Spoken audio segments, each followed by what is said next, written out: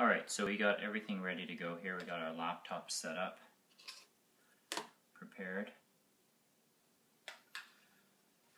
So first of all, we get our video connection out, AirTraq camera, and our hookup. AirTraq camera, it is made out of plastic. You gotta be careful, this part might snap off easily. This is the locking mechanism for the AirTraq. You unlock the AirTraq out by pulling a little bit, be gentle or it'll break. This is the USB charging device. The camera doesn't work while it's charging, so make sure it's well charged.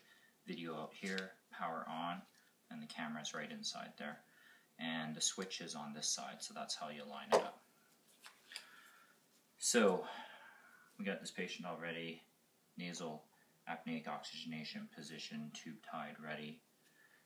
And we'll start off with the steps for the AirTraq. So step one is to hook up the USB cable to your laptop, and ideally Windows is running and not crashed.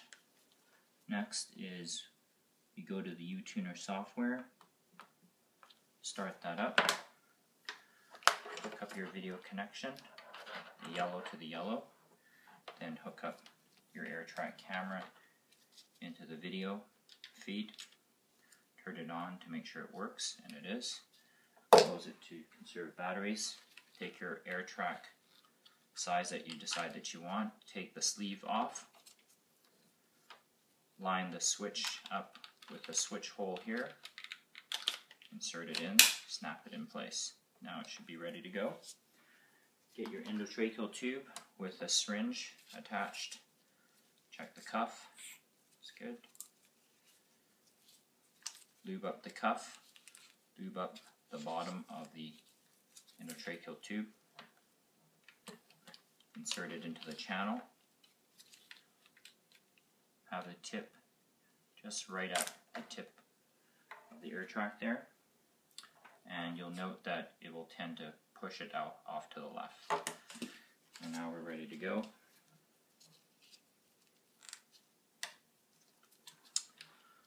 So turn the camera on, turn the AirTraq on, and we can actually make our image much bigger.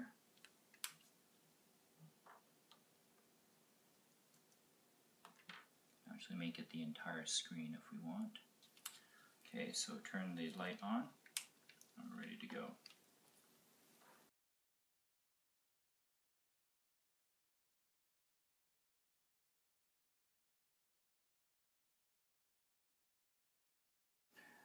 Okay, a couple of details about the endotracheal tube within the AirTraq channel.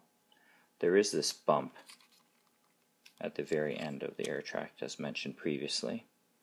And what it does is it tends to push your tube delivery towards the left across your view screen here. So make sure you keep your tube back until you're ready for tube deployment, otherwise it narrows your field of view even more. And as you're ready to deliver the tube, adjust your AirTraq position by either lifting up, twisting, tilting, in order to maneuver the tip into the trachea itself. If the tip direction you're not able to advance into the trachea, what you can do is use a bougie, pass through the endotracheal tube,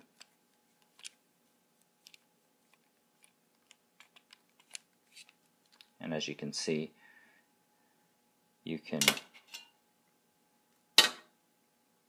oftentimes twist it a little bit to help the direction of the tip maneuver into the glottis a little bit easier there.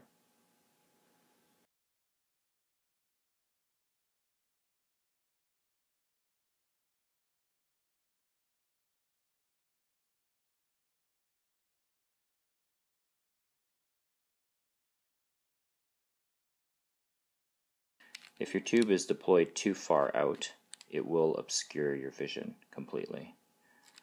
You have to be careful not to pull the endotracheal tube back in, because this can damage the balloon here.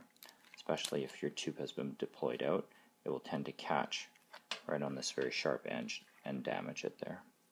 Instead, you gotta take it out and put another one back in there.